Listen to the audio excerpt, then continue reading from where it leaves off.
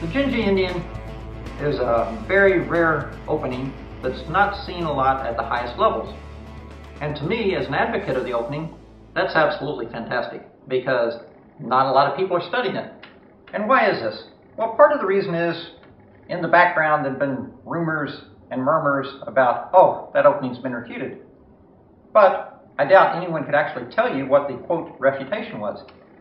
I actually prefer an opening that's not in the glare of the theoretical spotlight. Much less attention's paid to it. People don't have the latest Anand or Kramnik or Kasparov game to follow in terms of looking how to play against it. So many white players are very, very unprepared to meet it. And yet, it offers a dynamic imbalance. At a very early stage, black gives up his bishop, he doubles white's c-pawns. In databases, against almost every response, black has at least 50%, which is pretty amazing. And white does have a broad number of responses. However, there's only 2 or 3 responses that we actually consider to be theoretically challenging, perhaps e4, some attempts with h4, and an early queen a4. These look to be the most challenging theoretically, and in each case we will show you how to handle the position with black. With a careful study of this chess DVD, you will learn the plans, the tactics, the history of the DZINDZI Indian, and you will be able to win many, many games against very surprised white W. Henley. Today we're going to look at a fantastic opening that you can play when white plays 1d4. It's called the DZINDZI Indian, named after Roman Dzindzin-ashvili. And it starts when white plays 1d4. d4 is a very good move for white. It helps to control the center. And we can see the e5 and the c5 squares. And with black, we respond with 1g6. We prepare to fianchetto our bishop to g7. White plays c4 and establishes a very nice pawn duo. This gives him control of e5, d5, c5, and b5 for the moment. For black, we fianchetto our bishop and we immediately begin to put pressure on white's d4 pawn. White plays knight to c3. This developing knight move has been chosen by white players about 67% of the time. From c3, we can see the knight influences the d5 and the e4 squares. And now, as black, we counterattack at the center. Our pawn on c5, combined with our bishop on g7, puts pressure on white's d4 pawn and immediately forces him to make a decision. d5 has been white's choice about 80% of the time. From d5, we can see that the pawn covers the c6 and the e6 squares, but this also opens up for our fianchettoed bishop on the dark squares and gives us the option of bishop takes knight check. In fact, this is kind of a key moment in establishing our DZINDZI Indian defense, is we do in fact give up our long-range bishop for the knight on c3. After bishop takes c3 check, b takes c3, we can see white has these double pawns on c3 and c4, and white is ready to expand in the center with e2 to e4. And black also has these dark squares that are a little bit weak now because of the absence of his bishop that was on g7. With f5, we immediately fight for the light squares, and in particular the vitally important e4 center square. And this is the key starting position for the DZINDZI Indian.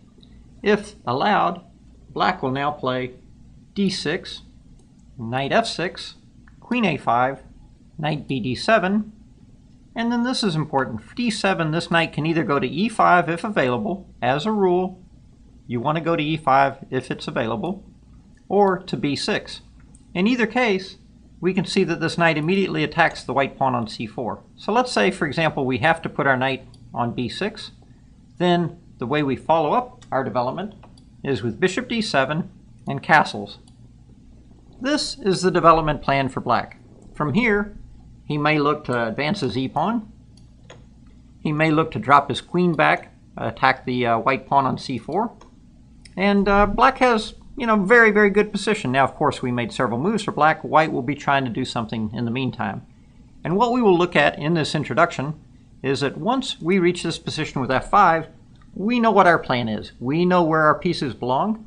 We know what we're trying to do, but it takes 2 people to play a chess game. We will then take a look to see what white does and we will meet each of his plans. So in this DVD, we will show you how to play the DZINDZI Indian, and we will cover all of the different pawn moves that white has on the 6 moves to try and make progress against our fantastic opening. The first white response we will look at is 6 E3. I call this the quote passive approach. But nonetheless, a lot of players do play like this. And what's white's reasoning? Well, first he develops a pawn in front of his king, and he likes to get his bishop to d3, maybe his knight to f3, and try to develop the king side.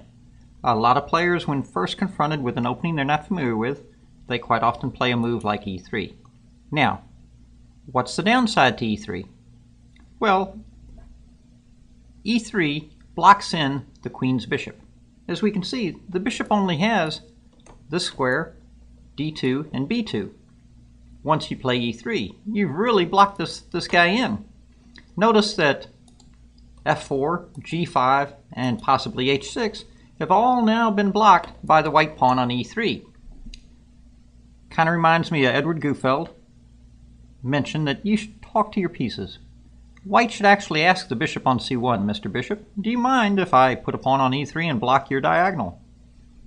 If you were to have a conversation like that, I don't think too many players would play e3. But at the moment, you meet e3 fairly frequently. Players that haven't given a lot of deep thought, quite often this is the type of move they will play.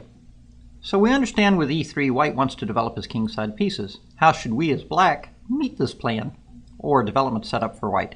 Well, we should play d6.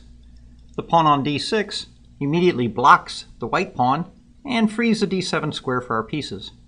We should bring our knight out to f6. From f6 it controls the e4 and g4 squares. We should play our queen to a5. On a5 we immediately put pressure on the pawn on c3.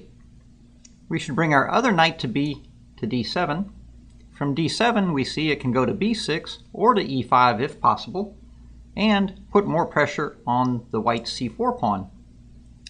But let's say we have to put our knight on b6. Let's say the e5 square is covered by white. Then our bishop normally goes to d7. From d7 it covers the b5 square, the a4 square, and prepares for our king to be able to castle queenside. More times than not, we will actually castle queenside where we have more pieces and a very nice fortress. And then from there, what's our game plan? Our game plan quite often is to break in the center with e6, just activating our bishop. And sometimes we drop the queen back to a6, where it helps the knight put more pressure on the white c-pawn. That's our game plan. In game 1, we're going to take a look at this game plan for black in action.